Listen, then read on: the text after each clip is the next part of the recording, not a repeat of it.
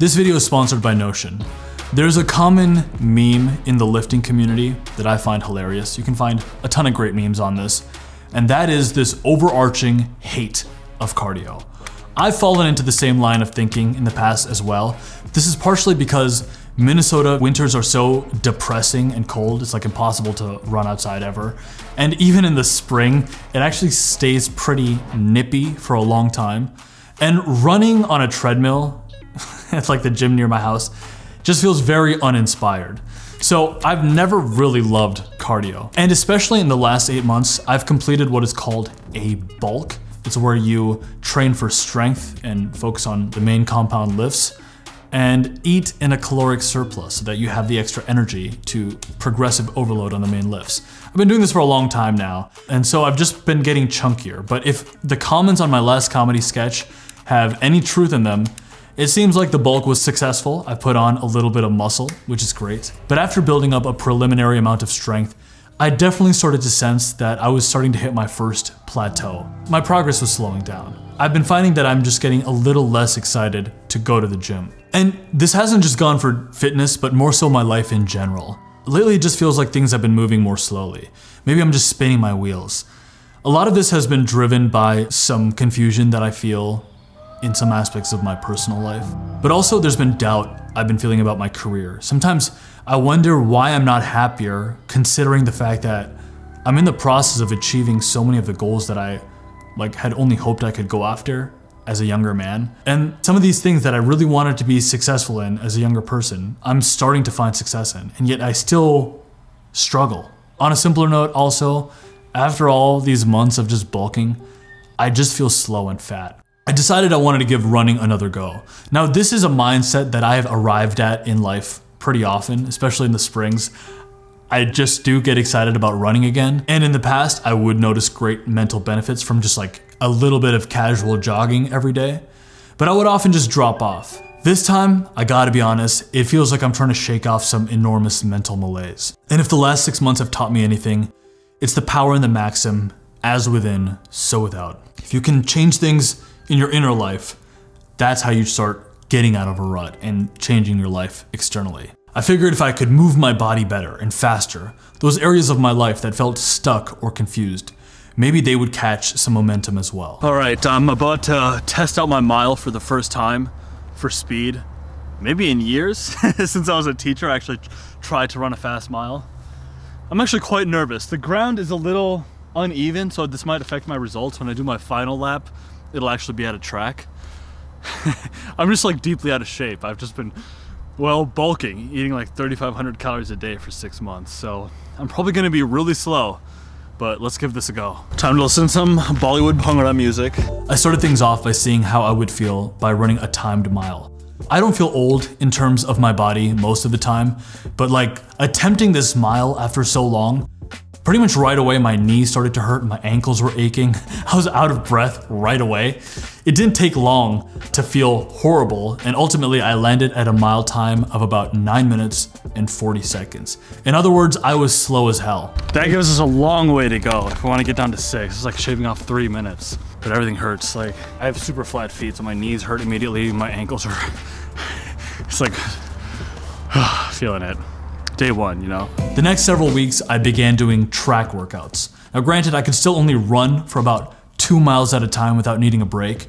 And to protect my knees a little more, I would run on soccer fields, in sports domes, just on grass in general. And that's the annoying thing about Minnesota. We could be in early spring, but there's still a chance of it snowing or just being too cold or windy to make running outdoors feasible. We have the coldest winters out of anyone, except for maybe Canadians. Sorry, Joey. But who likes them? No one! Nevertheless, I have persisted. For a while there, it didn't feel like I was making progress, but after a bit of time, I've started noticing some pretty startling benefits, and that's what I want to share in this video. 7 benefits I've started noticing from running consistently and running for speed. The first is that I'm engaging different muscle fibers, and I'm gaining a new type of athleticism. Now, by this time, I have built up a pretty intermediate amount of strength in my legs. I can comfortably squat around 265 pounds for multiple sets of 5. But I noticed that once I started doing sprint workouts, I would still get crazy sore, way more sore than I would get from squatting. Clearly, I've started engaging a different kind of muscle fiber. Evidently, running engages fast twitch muscle fibers. Practically what this means is that I've got a little bit more of a spring in my step. Especially I noticed this with boxing, like my footwork, my ability to just move my feet and not feel so plodding has improved a lot. And it feels good to not feel so slow. This leads me to the second benefit, better endurance. I thought it would take a lot longer to build up any sort of aerobic base where I don't tire as easily. And like I said, my main form of testing my cardio until now has been boxing. In the past, if I would go one round of boxing, I would be like sweating profusely and I would like constantly just like be down on the ground or sitting down after a single round of boxing. I would be completely gassed every round. And lately what I've been finding is that I could finish a round and just still be on my feet. There was even an instance where my trainer said to me, "Whoa, looks like you don't need a break, like we could just keep going." It's been happening pretty subtly, but I feel that there's been a general increase in my energy levels, both mentally and physically. Back in the day, if I did a shoot during the day with Thomas, I would just feel like really tired by the end of it. And in the last month, I've even been scheduling some night shoots after working in the day, just because I've got the gusto, I've got the energy for it. I think this has been coming from the running. This is something new I've been gaining on top of the weightlifting. The body meets new demands you put on it pretty quickly. And after my first session of sprints, my legs were sore for a couple of days. Now I can feel myself adapting. I've got better endurance, and that feels fantastic. The third benefit I've noticed is a runner's high. Runner's high is a real thing. It's something that I would look forward to when I started cross country for the first time in high school.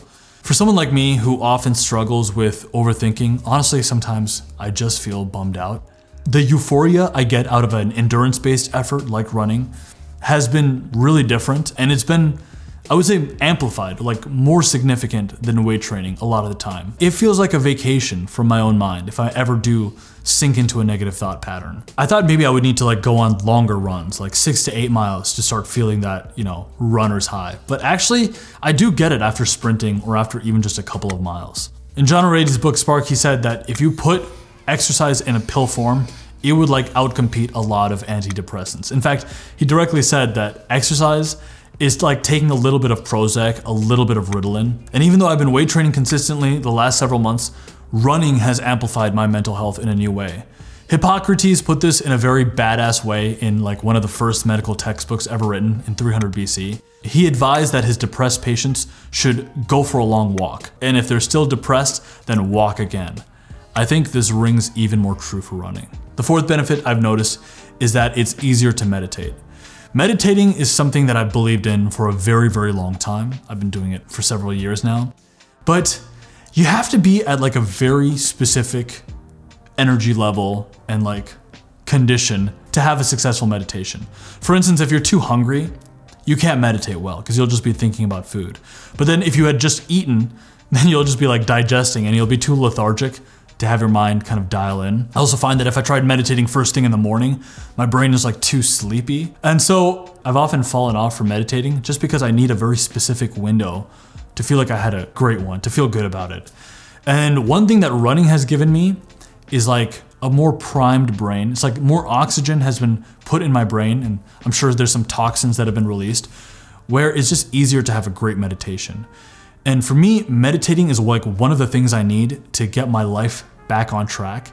And so because I'm more readily in a space where I can have a good meditation, I've been sticking with the habit more. And so as a result, I do feel like things are starting to turn around a little bit. The fifth benefit is that it's easier to keep moving in life. An idea that I've really loved from my friend Joey, who runs the channel Better Ideas, is this concept of how action and mood are a feedback loop on each other. Now, often what we do is we wait for the mood to strike us and then we take action. Then it becomes inspired action. But you don't always have to wait for the mood to hit you to take the action. That loop also works in the other direction. So you can take an action and then you'll find yourself being in the mood to take that action once you start getting going. We did it. I often feel this way when I like make plans with friends because I know that making social plans is like good for me. It helps me not be lonely. It makes me like motivated in a lot of ways. It just feels good to like make plans and to do things. But oftentimes, like 30 minutes before the start of my plans, I just feel like canceling. I think to myself, oh, I'd be way more comfortable if I was just chilling at the pad and just like not seeing people right now. What if it's a waste of time? What if I don't like it? All these other reasons. And so I'm not in the mood.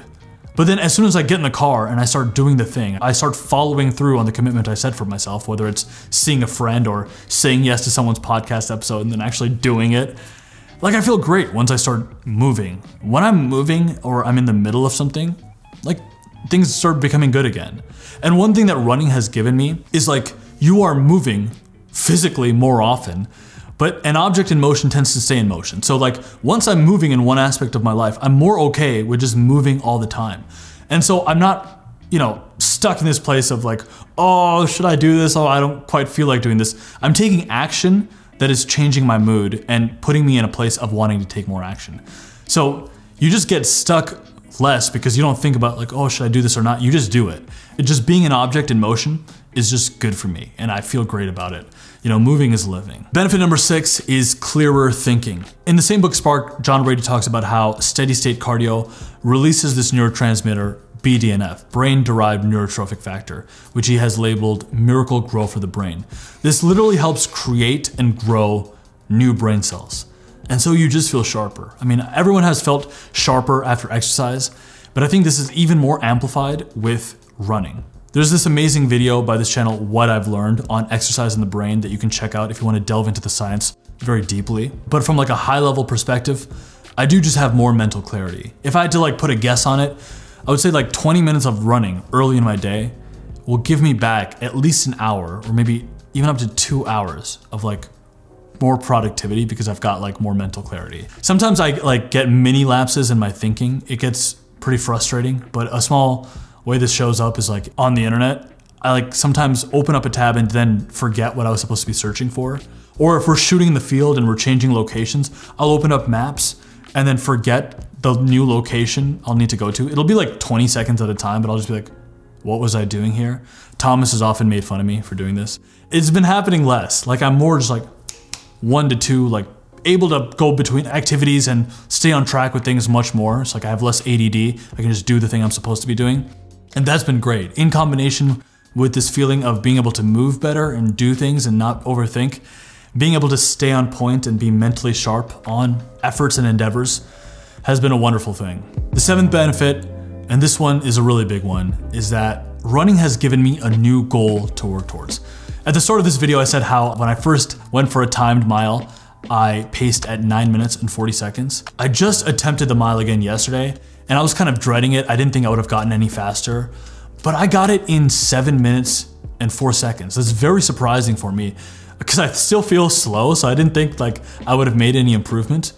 But seeing improvement in any aspect of your life and feeling like you have a goal to work towards, it just helps get you unstuck. It helps get you out of that rut, you know? Right now I've set a goal of getting under 6 minutes on a mile. I think getting that fast, it just feels like a fun challenge to work towards. It feels very motivating, and it's given me a form of training that I really look forward to. I think one of the big takeaways I've gotten from life these past 3 months is the beauty in reducing your timeline, reducing the scope of things, and allowing yourself to chase simple goals and change things up. If you ever feel like you're in a rut or you're stuck, just like take your life, the entire timeline of your life, and then just compact it into a smaller window.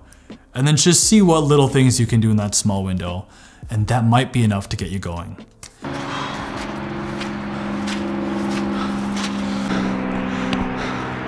So my last repeat mile of the day is done. Feeling amazing. Very rainy weather in Minnesota today. Running on very like wet grass. My feet are soaked. But you know what? Just trying feels great.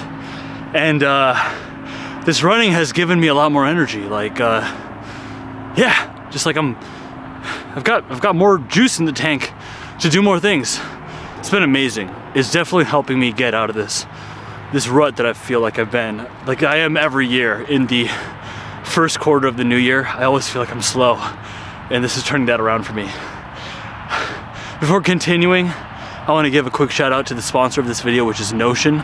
Notion is this interface that I've been using for like 2.5 years. I use it to track all the notes that I come across when I'm reading books, to keep track of upcoming videos that we're making, the scripts that we're working on. It allows you to take notes, manage tasks, set goals, and so much more. You can save time, increase your productivity, and make it easy for everyone on your team to find information and process information.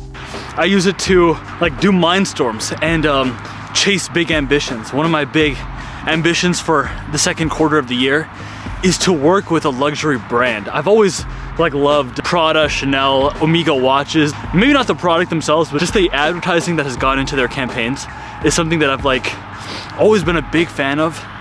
And recently we've been offered some projects from bigger clients that have let us make commercials for them, and it opened my mind up to this idea of like wanting to go for bigger commercials to make with some luxury brands.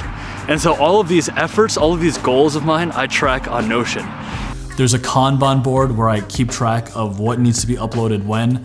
I keep track of my sponsors through Notion. I also have a Notion for all of my coaching clients, which, by the way, if you're interested in checking out, I am accepting 4 more slots, so you can apply for coaching with me in the description box. Every one of my clients has their own goals page on Notion. We keep track of their goals and their timeline and make sure they're hitting their deadlines when appropriate. I've also got a Notion that's just for myself, where I keep track of how many workouts I've done, like goals for my life before I turn like 30 years old or some kind of milestone. I have my own business coach, and every piece of feedback he gives me, I put on Notion. And the best part about Notion is that they have a plan for like teams to collaborate on, but also personal plans that start being completely free. You can of course go with one of their pro plans, and I am subscribed to their pro plans, but you can start off Notion with a free plan, and it's just for logging your ideas and strategizing.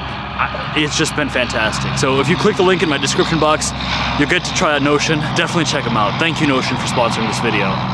Like I said, I have been feeling like I'm in a rut. You know, the funny thing about these videos these days is that even though the title says that I'm solving a problem in the video, I end up saying like, this is what I'm going through. But I gotta say, I am proud of myself for shaking things up. You know, maybe dropping my ego a little bit in what I want to get done with my career, with my life, and being more simple, being willing to chase simple things. And so if you're in the same boat as me, if you've ever felt like you're in a rut, maybe you're going through some sort of creative rut right now, give running a go. It could give you some new ideas. It could shake things up in a way where things do get unstuck. And at the very least, it'll help build up your aerobic base, which will be good for life and longevity. If you're new to this channel, my name is Nick Hill. This channel features about 1 to 2 videos a week with topics related to personal development, productivity, business, creativity, and even the occasional comedy sketch. So if that's something that appeals to you, consider subscribing. But with that being said, for those of us who keep moving, to us I say greatness is coming. Cheers.